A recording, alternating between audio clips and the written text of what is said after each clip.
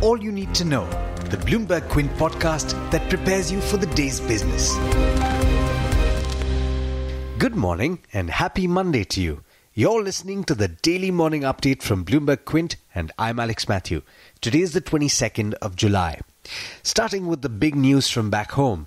The Reserve Bank of India is seeing signs of fragility in some of the 50 non-banking finance companies that it is monitoring in order to prevent the spread of a crisis that followed the collapse of the IL&FS group last year. In an interview with Bloomberg, Governor Shaktikanta Das said that it is the RBI's endeavour that there is no contagion. Das said that the central bank is constantly in touch with the large lenders, with the NBFCs, including housing finance companies, where it sees some signs of fragility. The Bloomberg report also quotes him as saying, "Not a day has passed over the last several months where internally we have not had a review or some discussion on the NBFCs, either on the sector or on the individual NBFCs." Unquote.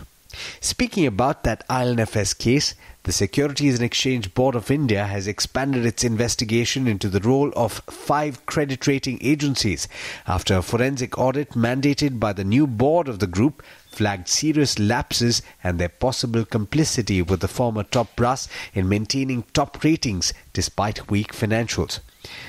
Reliance Industries' results came after market hours on Friday and they were a mixed bag. Darshan will tell you more about that and, of course, Interglobe Aviation's results. But apart from its results, the board meeting of Interglobe Aviation was being closely watched amid the public dispute between co-founders Rakesh Gangwal and Rahul Bhatia.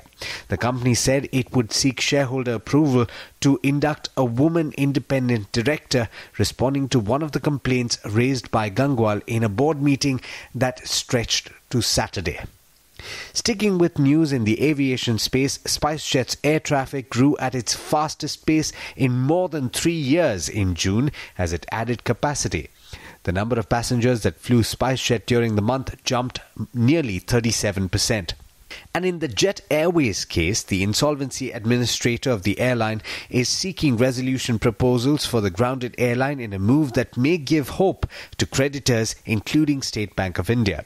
Any expression of interest has to be submitted by the 3rd of August, according to the resolution professional, and he said this in a notice that was published in the Economic Times on Saturday. The final list of prospective applicants will be issued on the 14th of August and the resolution plans will have to be submitted by the 5th of September. In a telling move for the sector, the Vodafone Idea Telecom Combine has decided to wind up the operations of Aditya Birla Payments Bank 17 months after the venture was launched. The decision was taken due to unanticipated developments in the business landscape that have made the economic model unviable, according to an exchange filing. In politics, the Karnataka Assembly was adjourned on Friday till today, yet another delay for the trust vote of the Congress-JDS government. Governor Vajubhai Valla had set a deadline of 1:30 p.m. on Friday for Chief Minister H.D. Kumaraswamy to prove his majority. That will now likely happen today. Foreign institutional investors net sold over 950 crore worth of equity on Friday, a day when the benchmark Nifty lost 177 points or over 1.5%. In international news, the UK sought to lower tensions after Iran seized a British oil tanker in the Strait of Hormuz on Friday. It demanded the immediate release of the Stena Impero and on Saturday summoned Iran's diplomat in London. While the government threatened Iran with serious consequences and advised UK ships to avoid the area, ministers on Sunday sought to dial down the rhetoric. In international markets, Asian equities have opened mixed after the lower close by US equities on Friday. With that, it's over to Darshan Mehta for the trade setup for the day in India. Morning, Darshan. How are we looking today? Hi Alex, good morning everyone. Global cues are weak at this point of time and the SGX Nifty is also indicating one. But in the midst of earnings season, Kotak Mahindra Bank will be the Nifty company that will report numbers today. Among the other results, there is Canfin Homes, Just Dial, TVS Motors, Glaxo Pharma, ICICI Securities, Mastech, OBC and United Spirits. In terms of the fourth quarter numbers that are yet to be announced, Dewan Housing will be reporting them today. In terms of results already announced, mixed cues from Reliance Industries at the net profit was aided by higher other income. Lower refining and petrochemical profitability dragged the profitability of the company.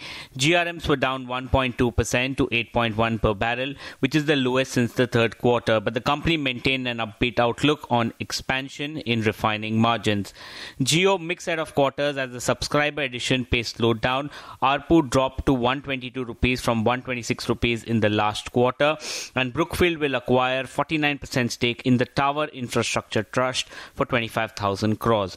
HDFC Bank, it was a muted performance with weakening asset quality. Softening credit growth was led by moderating auto loans and rundown of a few corporate assets. The bank anticipates some elevated pressure in the agri portfolio.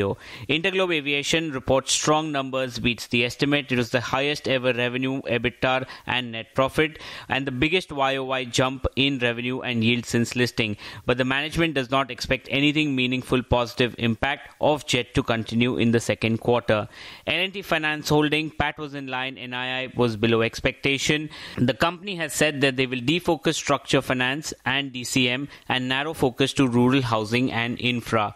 L&T Tech has revised down the FY20 revenue guidance to 12 to 14% from 14 to 16%. Mahindra CIE reported weak set of numbers. They were below estimates. ICICI Lombard results were in line with estimates. Avanti Feeds revenues were up 5%, profit up 13% and EBITDA up 3%, so decent set of numbers. Amara Raja Batteries results were above estimates and were held by softer lead prices and stronger replacement markets. Other stocks, IOL Chemicals has made a payment of 15 crores to banks and totally prepaid 84 crores to reduce debt on the company. Strides Pharma has announced the successful completion of the US FDA inspection at their Bangalore plant, while Citi says that the company's Bangalore unit received 7 observations from the US FDA.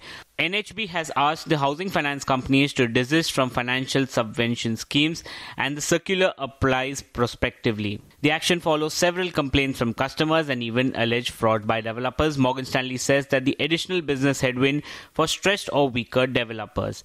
And in terms of bulk deals, California Public Employment Retirement System acquired 41 lakh shares in Dewan Housing but sold 33 lakh shares in Reliance Infra. But there's much more you need to know before trade actually starts. For that, log on to our website bloombergquint.com and click on the All You Need to Know tab, and you will be prepared for morning trade. Thanks, Darshan. And as always, thank you all for listening in. This is Alex Matthews signing off. Have a lovely day and an even better week ahead. I hope you enjoyed listening to All You Need to Know. Did you know that you can listen to the show on the IVM Podcast app? On the IVM Podcast app, along with this, we have a number of other shows which you think you'll enjoy. Listen to Cyrus Says with Cyrus Brocha as the host. Listen to Paisa Vaisa with Anupam Gupta. The Scene and the Unseen with Amit Verma. Or Shunya One hosted by Shiladitya Mukhopadhyay and myself. Check out the IVM Podcast app to get more talk content that you will enjoy.